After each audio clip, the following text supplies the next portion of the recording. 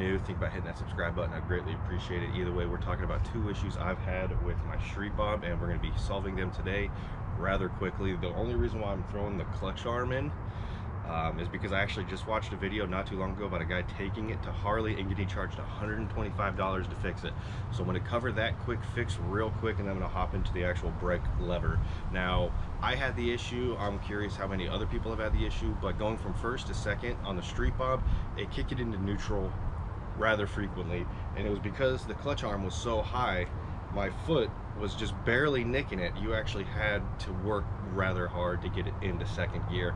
It shifted beautifully, but just the arm lever, there was just too much movement. So somebody took their bike in instead of doing this themselves, and I can't believe Harley actually charged them $125 for that. That's kind of fucked Harley. Either way, I'm going to show you. I'm not going to do it myself. I already did it on my bike. I'm just going to walk you through the steps, and then we'll get to the brake. So let's do it. All right, so it's as easy as this, guy. Take this off. Take it off, right, all the way. Pull the nut out, and then what I did was I threw a towel over my cover. I used a flat wrench or a flat screwdriver to pry this arm off. And if you see, it's got teeth on the inside. Lower it one tooth down. It was sitting really high, so that movement was really kind of a pain in the ass. So now I really like the position one notch down. It kind of took me a while to get used to it, but it fits even with my steel-toed boots. There's really not much of an issue with clearance, so I don't see why you would take your bike in to do that. $125 for simply just one bolt, swap it out, boom, you're done. All right, now let's get to the brake lever. All right, folks, well, I had pretty much the exact opposite issue with my rear brake. It sits way too flat. I like it to be up here, so actually, to be honest, when I'm on a hill, this rear brake is worthless. I have to pretty much put my toes on the crash bars and with my heel shove it down, and that is just dangerous as all shit. So what we're going to be doing right here is I already pulled this pin out back here.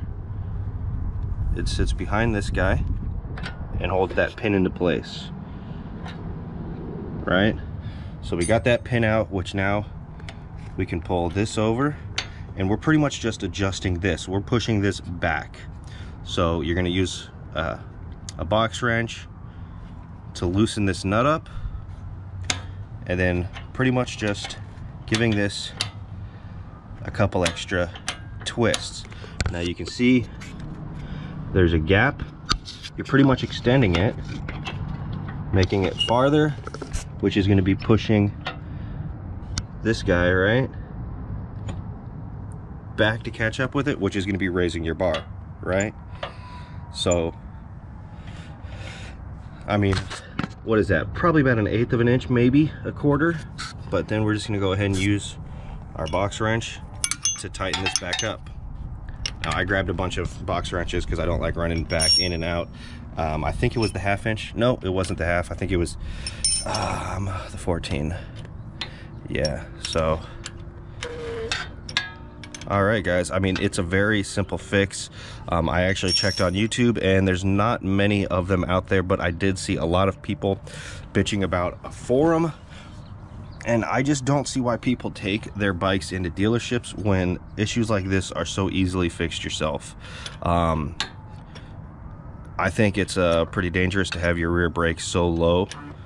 I really like having it up high, so when you jam it down, you have all that pressure and stuff. So I don't know, guys, that's a short little video for you today. Wanted to make it nice, easy, to the point, no jibber jabber. You got your clutch side, and you got your front or your rear brake. So either way, guys, thank you for tuning in. I know this was short. Hopefully this helped anybody out. If it did, make sure you hit that like button. I'd greatly appreciate the subscribe button being slapped. I'm pretty much just going to put it back together. At this point, you've seen it taken apart. We're just going to be throwing this pin in, right, and keeping that brake in place.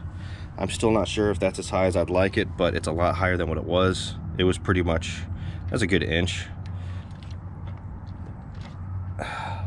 So going flat with the peg, so that's that's a pretty good spot right there to put it. I'm gonna go ahead and throw this pin in and tighten the nut up, and we're good to go, guys.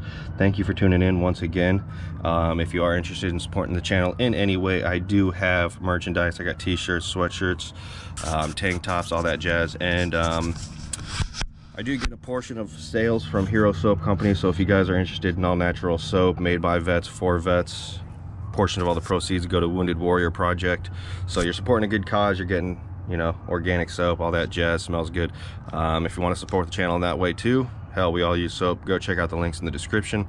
Either way, guys, keep rolling, stay safe, and enjoy the sun out there. You guys have a good one.